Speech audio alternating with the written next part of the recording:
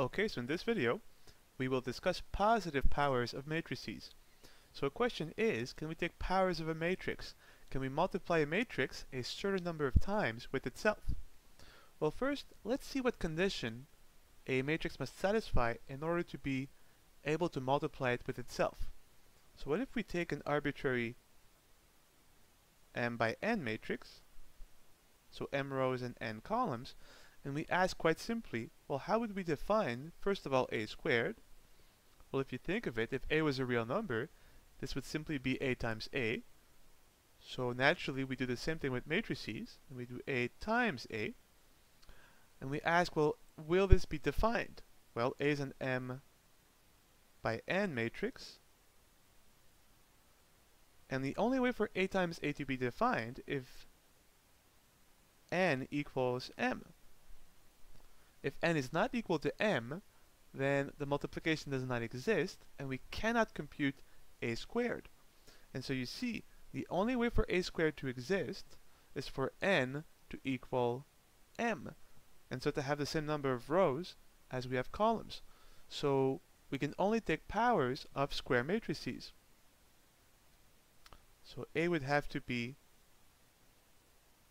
a n by n matrix. Okay, well, what if we have a square matrix? Then we're good to go, right? So a squared, of course, is simply a times a. A cubed is going to be naturally a times a times a. A to the 4, naturally a times a times a times a, and so forth. So in general, if you say a to the k, where k is a positive integer, you simply multiply a with itself k times. Let's do a simple example. We'll take a 2 by 2 matrix. So what if we take a to be the matrix, say 1, 2, negative 3, 1. Well, let's compute a squared, which is simply a times a. So 1, 2, negative 3, 1 times 1, 2, negative 3, 1. And notice that if a is an n by n matrix, and you multiply a with itself, a being a square matrix, the result will also be a square matrix of the same size, n by n. So here a is 2 by 2, so any positive integer power of a will always be a 2 by 2 matrix. So now we have a2. So first row, fix the first row of a, so 1 times 1, 1, plus minus 6, negative 5. 1 times 2, 2, plus 2 times 1, 2, 2 plus 2 is 4. Second row, fix the second row of the first matrix, negative 3 plus negative 3, negative 6. Negative 6 plus 1, negative 5. And so we have a squared.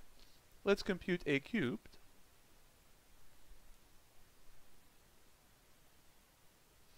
And now we know that a cubed would be a times a times a, but we don't have to do a times a times a, because if you think of it, well, all we have here is a times a, which is a squared, and we've already found this matrix. So this now boils down to a single multiplication between a and a squared.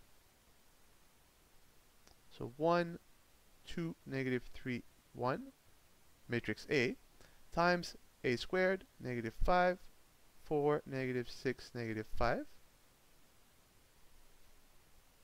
Once again, the result is a 2 by 2 matrix.